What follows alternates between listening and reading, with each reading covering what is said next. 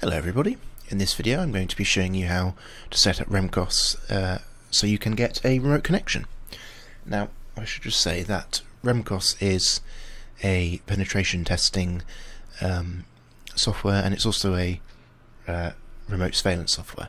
So for that reason, that it might be detected as a Trojan or backdoor or some piece of malware by your antivirus software.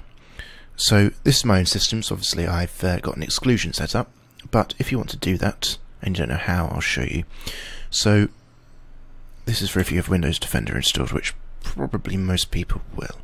So if you type in Windows Security into your start menu, then click on this box here, then scroll down, click on Manage Settings, go to Add or Remove Exclusions, and then add an exclusion folder.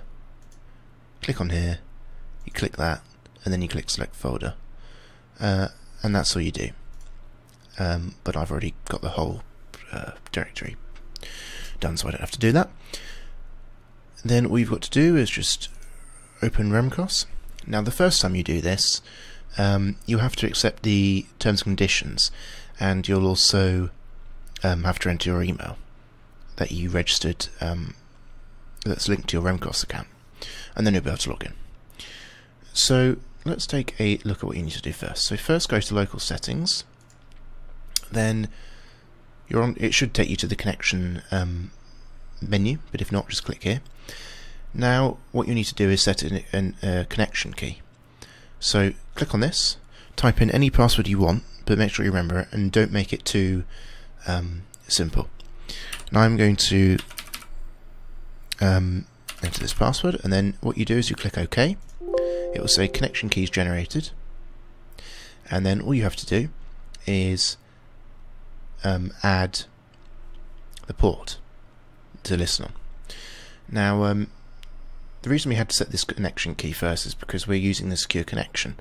Now the secure connection, TLS 1.3, it encrypts your communication between your controller and the Remcos agent.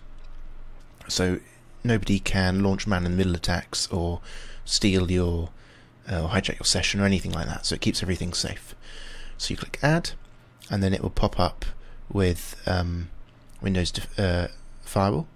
So make sure you check private and public networks to allow it through. That will be the most reliable thing to do.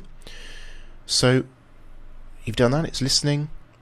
Go to Agent Builder. Okay.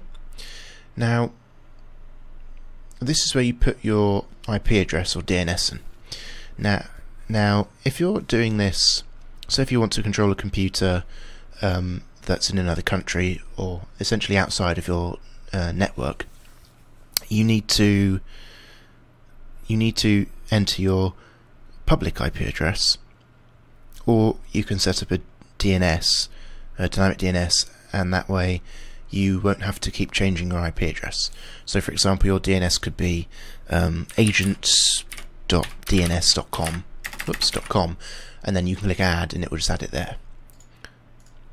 But I'm going to be using my local, my internal IP address for my computer, because I'm going to be using this on my own network.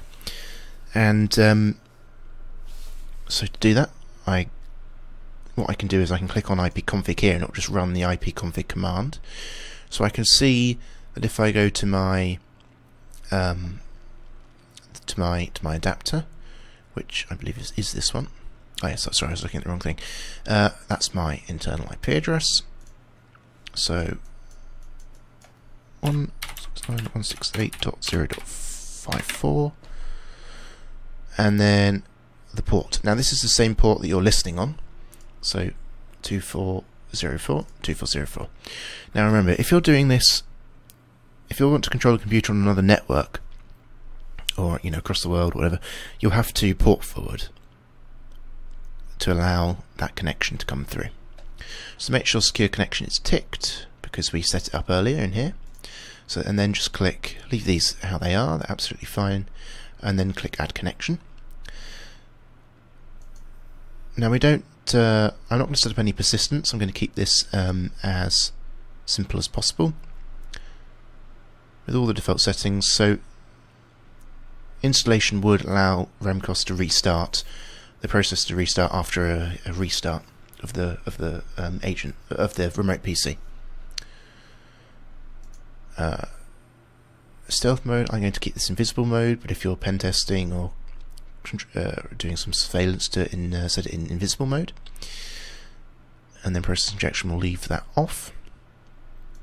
Keylogger I'm going to leave disabled for now.